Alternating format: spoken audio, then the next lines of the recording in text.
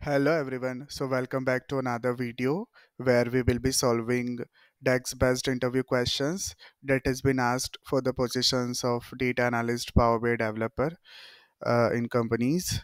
And this time I have picked these four questions that has been asked at Swiggy. So you know Swiggy, the online food ordering company. So these questions are shared with me from one of my LinkedIn connections on LinkedIn.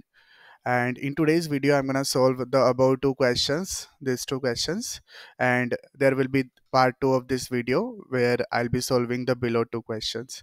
So without further ado, let's get started. So on what data I'm going to perform these calculations, let me tell you about the data set. However, I did not get any data set related to the food or drink company, but we have some similar kind of data where we can also perform those calculations. Here the idea is just to clarify our concepts, understand the problems, and how can we solve this using DEX.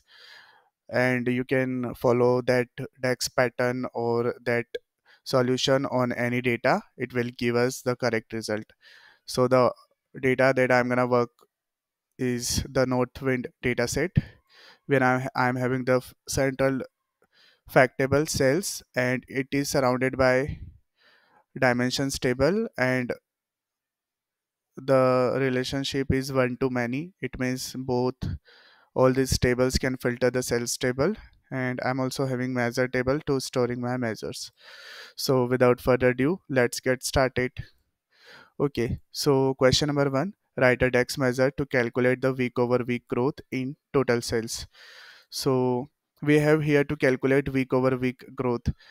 But in Power BI, if you know, we can easily calculate year over year growth, month over month growth, quarter over quarter growth, because there are some time intelligence functions that lets us go back in the time period, by week, by a month, by quarter, like dated or same period last year, parallel period. But this is specific to the weeks, so here we have to work with weeks. So there is not any kind of standard time intelligence functions that we can use to calculate week over week growth. But however, like with some other functions we can do that. So how? I'm gonna pick here table visual, because it is easy to visualize the data in tables. And I'm gonna pick here year column from my date table, because this is the time related field, and we pick each and every time related field from our date table always. Okay, so I have picked up year. I have to pick week number, and I'm gonna go don't summarize. So it has given me all the weeks of the years. So we have to calculate week over week growth in total sales. So let me tell you the measure I've already created. So this is nothing but the sales amount column, sum of sales amount column. This is my total sales.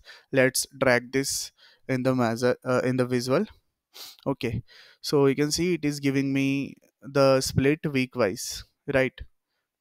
Now what I can do is that I can start writing my measure.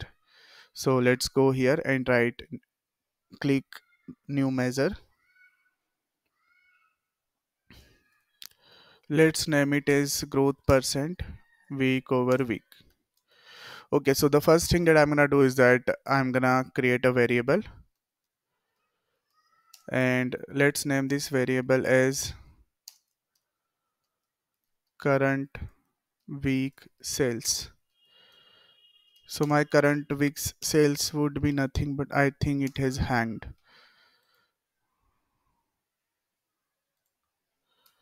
Okay, now it is giving me the suggestions. Total sales. I am not changing here any kind of filter context, because I have to get the current week sales. So if we don't change any filter context, we always get the current week sales. How? Let me tell you. I'm gonna return this. So let's visualize, like for each row in my table visual, what does it return? Let's track this. So you can see, let me set it to 0. So you can see for each row it is respecting the current filter context, which is on week, and giving us the similar values. right? So this is what we wanted. Now I can declare another variable, and here I am interested in calculating previous week sales. Here I can make use of calculate function because we have to calculate total sales in a modified filter context. We have to shift the time period 1 week back. Okay, so here I can specify like calculate total sales for week number in my date table, but it should be equal to the current week number. So current week number will give me the max of week number. This will give me the current week number.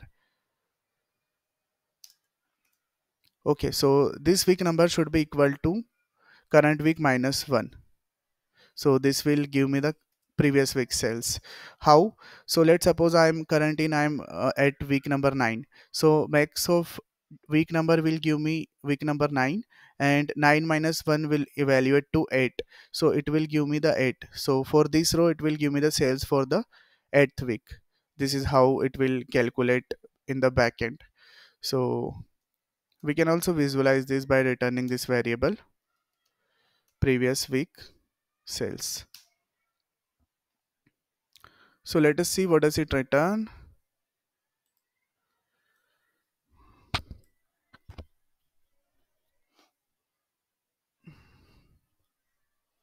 Okay, I have dragged it 2 times. It was already there.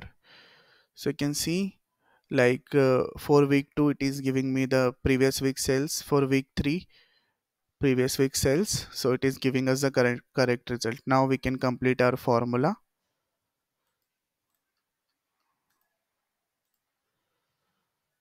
What we can do? We can return divide current week sales minus previous week sales divided by previous week sales. So this will give me the percent value, growth percent value. Okay, so it has given me some values, but let's convert it into the percentage. Okay, so now I can clearly see it has given me the values and week over week growth. But at the total level here you can see it is giving me the value which is of no use. Like you know how Power BI handles total when we change the filter context. So we can also get rid of that. How? So we can say like if is in scope week number, then only calculate the growth, this growth, true condition, otherwise give me blank. So it will not give me any kind of percent value at total level. So here you can see total has gone away. Okay, so let's solve question number second in our list. So question number second is the this, which is write a DAX formula to calculate the cumulative sales date wise. So what I've done, I have picked up the table visual, and from my date table I have dragged the date column. So since here I have to calculate total sales cumulative date wise, so let's drag the total sales as well. Okay, so the total sales is splitting based on that. So what does this cumulative sales date wise, what does it mean? It simply means that I have to calculate the rolling sum based on that. So suppose like if I am in current date to July 2017, so the cumulative sales would be this plus the above cell, and for 8 July the cumulative sales would be 25,544 plus all the sales of the previous dates. So this is what the cumulative sales means. So how can we calculate this? Let me tell you. I'm gonna go here and go new measure. Let's name it as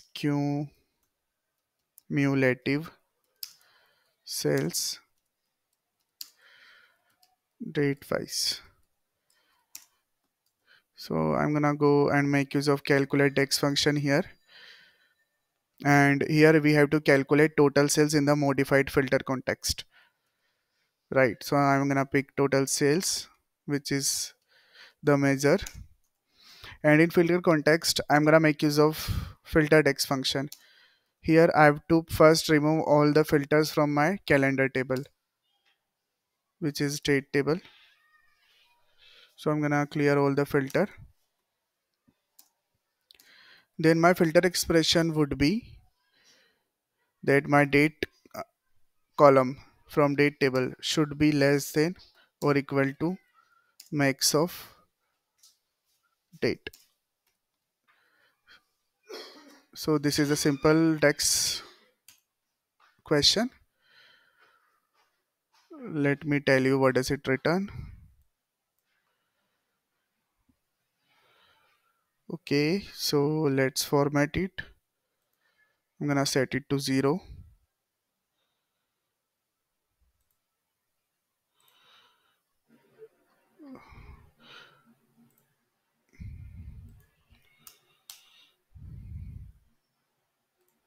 Okay, so here you can clearly see. Let's make it 1000 separators. Okay, so clearly you can see for 1st July the cumulative sales is 28409, but for 2nd July the sales was this, but it has summed up these two values and given us here. Similarly, it has rolls up every sales date wise. So how does it is being calculated by Power BI? So it is because of the DEX function we have written. Since we have remove all the filters from the date table, so it will not respect this date column. If it would have respected this date filter, so it will give us a very value of the total sales. But here we are calculating sales in the modified filter context, which is, yeah, which is removing all the filters from the date, because here we have modified the filter from this expression, and the date should be less than or equal to all the date of the previous dates. So this will evaluates to max will give me the current date, the maximum date, right?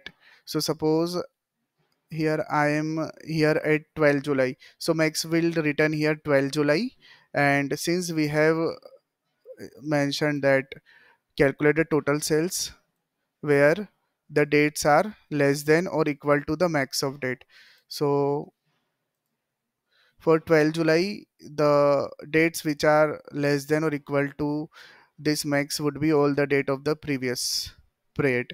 So this is how it is being evaluated.